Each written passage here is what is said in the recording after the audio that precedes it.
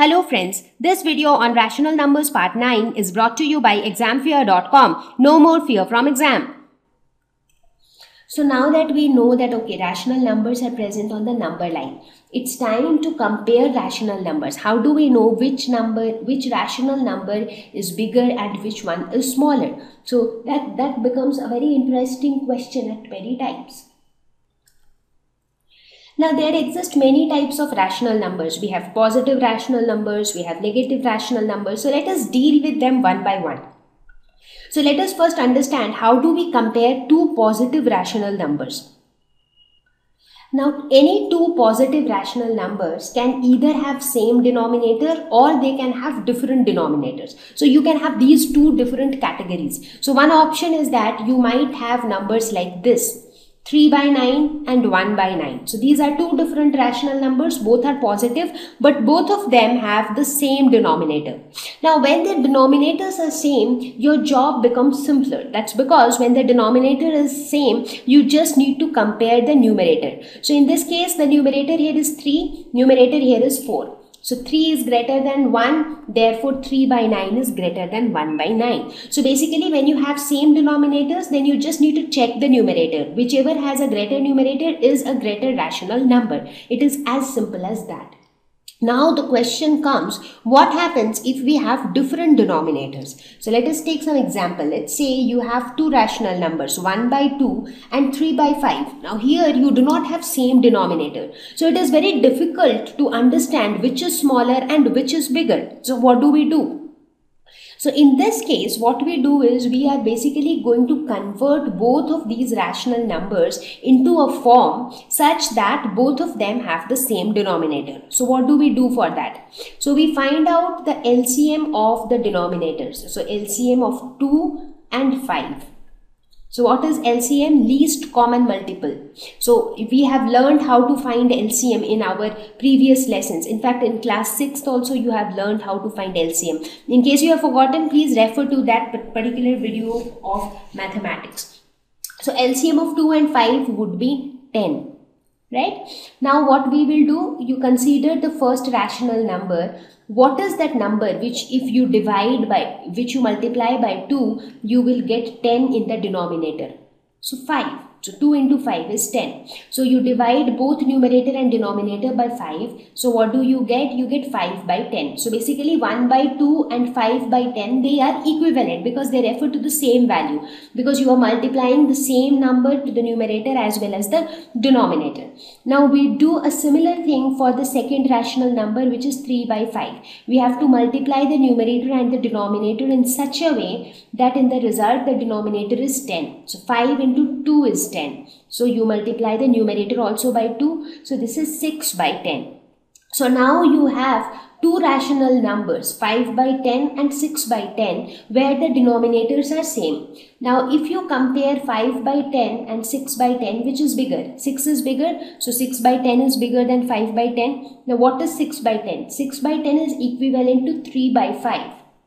So 3 by 5 is less than 5 by 10, which is equivalent to 1 by 2. So you can say that 1 by 2 is smaller than 3 by 5. So this is how we compare two rational numbers, provided both of them are positive rational numbers. Now in a similar way, let us see how do we compare negative rational numbers. So it's exactly same scenario. Now we will imagine that we are comparing negative rational numbers. Now let's say with same denominators, you are given two rational numbers, minus 5 by 9 and minus 8 by 9. So which one is bigger and which one is smaller? Now when you compare 8 with 5, you would say that 8 is bigger than 5. So should minus 8 also be greater than minus 5? No, it is just the opposite. Minus 8 is less than minus 5. Can you tell me why? For that you will have to have a look at the number line. So this is how the number line is arranged, right? And this side you have minus 1, minus 2, minus 3, minus 4, minus 5 and so on. Now what happens is, as you move towards the right hand side, you move towards positive numbers, bigger positive numbers. So as you move towards right on the number line, the value increases. Now this remains true throughout the number line. So whether you are talking about the right hand side of 0 or left hand side of 0, as you move towards right, the value increases. That's because it is something like this. Let's say you have 2 chocolates. Now you ate one, so you are left with 1. You ate that one also, you are left with 0. Now you borrowed one more chocolate from your friend, so you have -1 because you need to return that chocolate to him later. Now you borrowed one more chocolate from your brother, so your balance is -2. So basically what is happening, your balance is gradually decreasing from 2 to 1 to 0 to -1 to -2 and so on. So basically in any number line, as you move towards the right, the values increases. As you move towards the left, the values decreases. Now when you compare -5 and -8, -5 comes before and -8 comes somewhere here. Right? So from -5 to -8, you still go further left. That means your value is decreasing. That is why -8 is less than -5. So one simple tip to remember this is, whenever you are comparing rational numbers with negative sign, just do the reverse of what you would have done with positive sign. For example, if you compare 8 and 5, positive sign, so 8 will be greater than 5. Since both of them carry a negative sign, you just reverse your sign. That means in this case, -8 will be less than -5. So that is what you need to do. Perfect. So now in this case, can you tell me which will be bigger, -5 by 9 or -8 by 9? Definitely -5 by 9 will be greater. That's because -5 is greater than -8. Okay, now let's see how do we handle the different denominator scenario. So the concept will remain the same as we did in the previous slide. Let's say you have -1 by 2 and you have -8 by 3. So we will find out the LCM of both the denominators, that is LCM of 2 and 3, which is 6. Now let's consider the first rational number. We are going to divide the numerator and the denominator with the same number such that the result in the denominator is 6. So 2 into 3 is 6. So we multiply it by 3. So this is -3 by 6. Now we consider the second rational number, which is -8 into 3. Here also we multiply the numerator and the denominator by the same number such that the denominator in the result is 6. Now 3 into 2 is 6. So we multiply the numerator also by 2. So this is -16 by 6. Now what do you have? So you have two rational numbers, -3 by 6 and -16 by 6, such that the denominators are same. So let's compare the numerators. Forget about the sign. Which is greater, 3 or 16? 16 is greater, but you have a negative sign with both of them.